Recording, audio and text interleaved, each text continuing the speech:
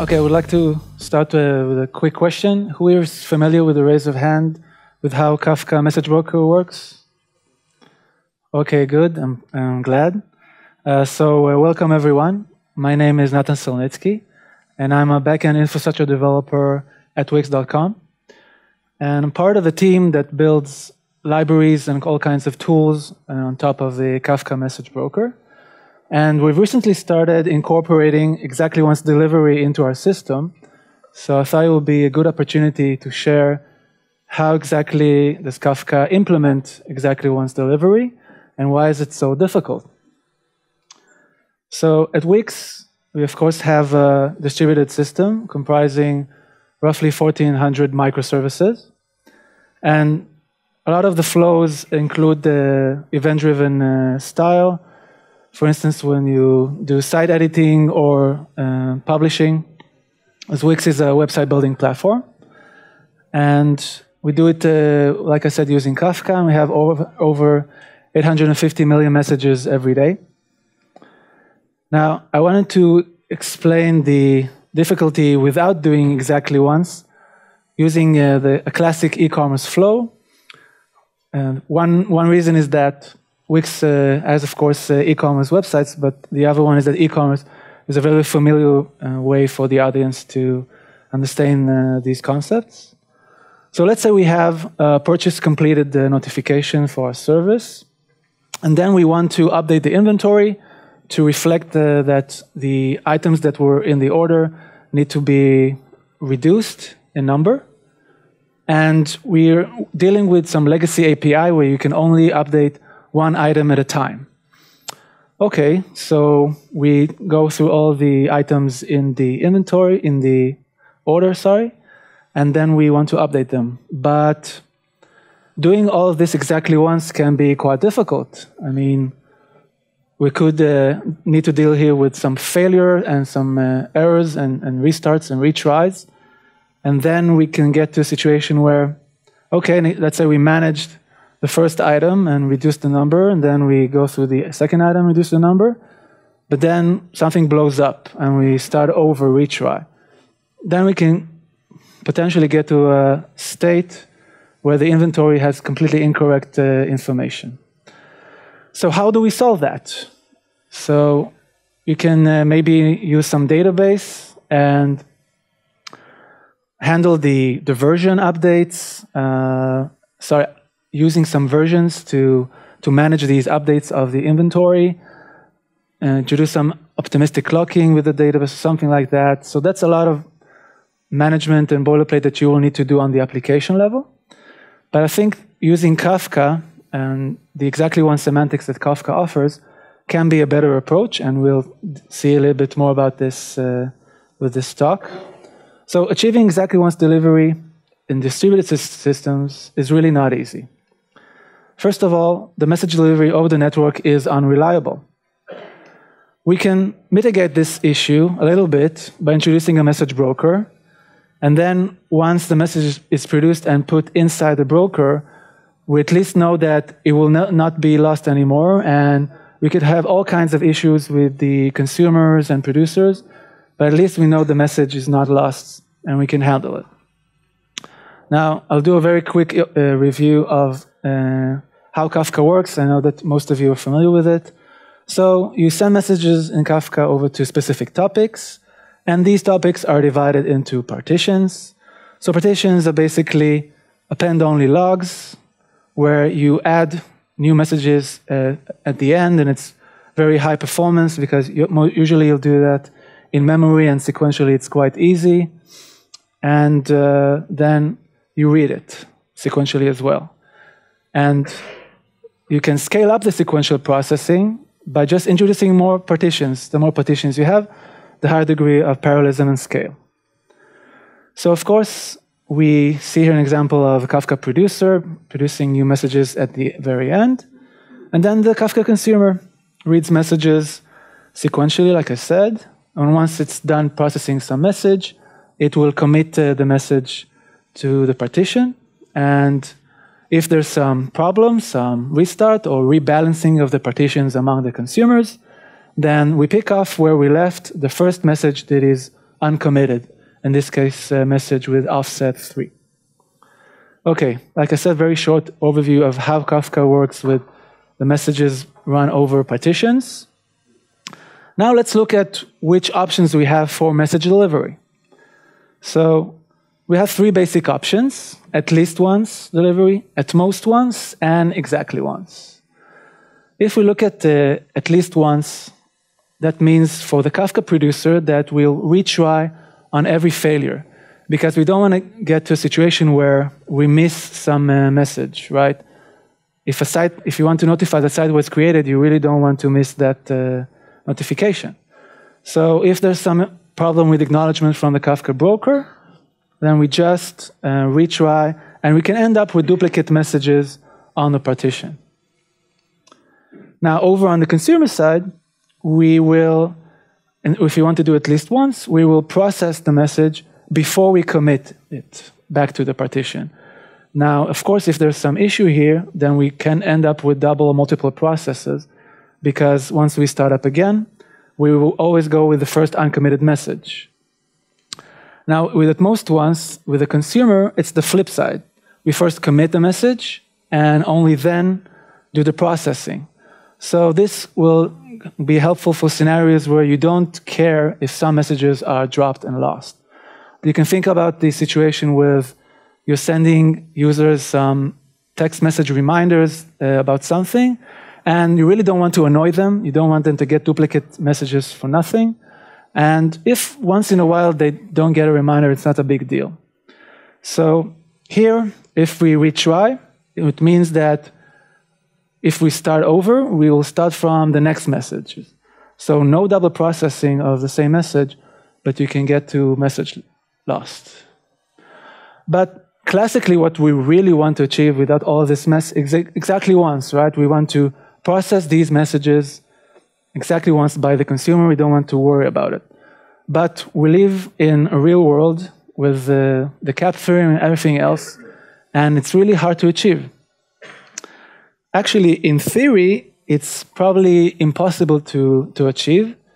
There's the famous thought experiment called two generals problem, where we have 2 generals, in this case Alice and Bob, who are trying to coordinate an attack over when between them there's the enemy in the middle. So let's see, they want to coordinate an attack on when to attack this enemy. So Alice is sending a messenger over with the time of the attack over to Bob. But unfortunately, the enemy intercepted the messenger. And Alice didn't receive any acknowledgement. Okay, and Alice will send another messenger.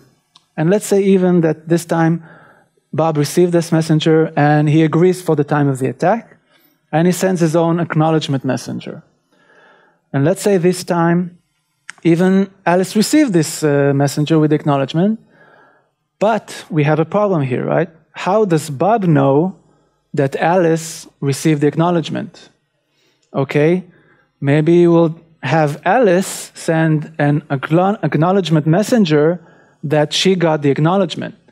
But if you think about it, we kind of end up here with some endless loop and catch-22, where we can never have Alice and Bob actually agreeing for the time of the attack and knowing that both sides know about it. So you can think about this in the terms of microservices, right? We have Alice service and Bob service, and Alice is trying to send a message over to Bob's service, but we have the enemy in the middle, which could be network failures, some hardware failure, maybe even the Kafka message broker is down at the moment. So we cannot guarantee that the message is actually delivered and acknowledged one time, exactly once. So is exactly once actually impossible? Kafka does offer some solution for the problem, and let's look at exactly how they do that. So we have this classic message passing flow here. We start off with some HTTP endpoint, and we get some request. We put it through the message producer and put it in topic A. Then in the middle, we have both a consumer and a producer. So let's call it a processor.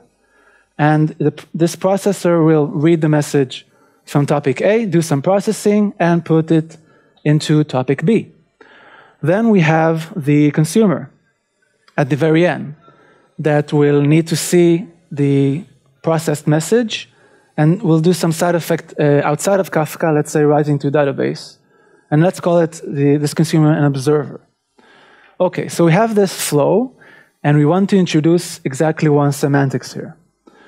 So let's start with the Kafka producer. How can we make sure that it only produces one message at a time? Well, this is actually quite simple. Kafka has the possibility to introduce an idempotent producer. Idempotency means that no matter how many times we retry, we never change the state of the system. So you just turn on idempotence here, and it will automatically attach an offset, an index to the message. And then if the Kafka broker notices that the producer, for some reason, is sending the message again with the same offset, it knows that it's a duplicate, and it will discard this message. Okay, pretty simple. Things get a little bit more complicated for the remainder of the flow. We have the processor in the middle, and then the observer at the end. Here, what Kafka tries to do is introduce a transaction between them, in the sense that only once the transaction is completed, the observer will actually witness the messages and start consuming them. So let's see how does that work. So you introduce an offset in a similar fashion to the idempotent producer for each message. And also you have markers to when the transaction begins, ends, and in the middle, etc. So what does the processor need to do? We'll start by polling the consumer, reading the message. We begin the transaction. We're marking that transaction has begun. We're sending the message over to topic B. And then we send the offset as well, so we know that it's not a duplicate. And also importantly, we commit the transaction. So only now the observer can actually read message C. Now, let's say we had some issue before, and maybe the messages were sent, but the offsets were failed. It was a failure sending the offsets. Okay, and maybe the processor needed to restart, It happens. So in this situation, the processor will wake up and understand that there was a transaction going on in the middle, but it didn't finish. Okay, so you can just cancel it and start all over again. And all this time, the observer haven't yet seen message C.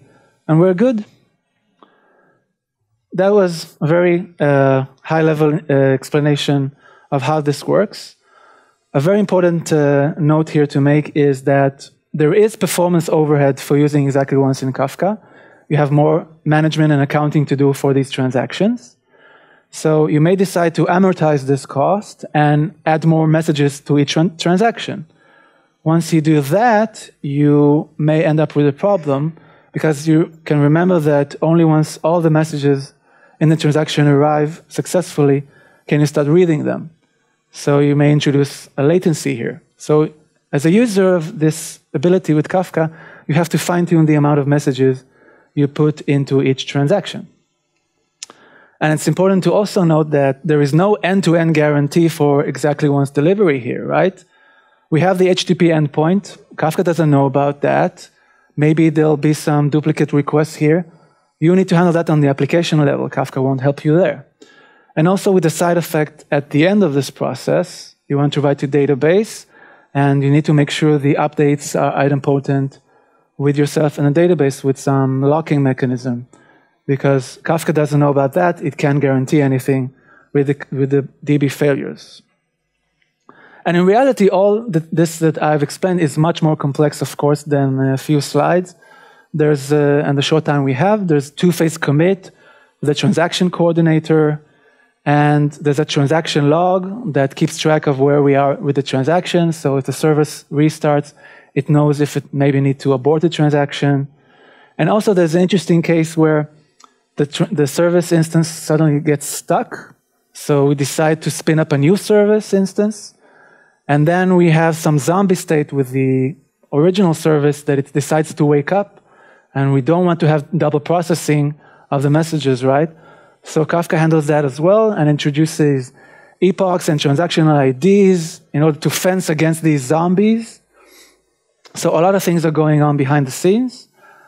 One caveat I want to mention here is that in terms of resource utilization, there's some issue here with you want to, of course, work with transaction in as many partitions as you can, but with the exactly once, you will need to have one producer for each of these partitions. So the scaling is not that great with exactly once at the moment, but Confluent, the company behind Kafka, are working on solving this, and hopefully will be pretty soon available.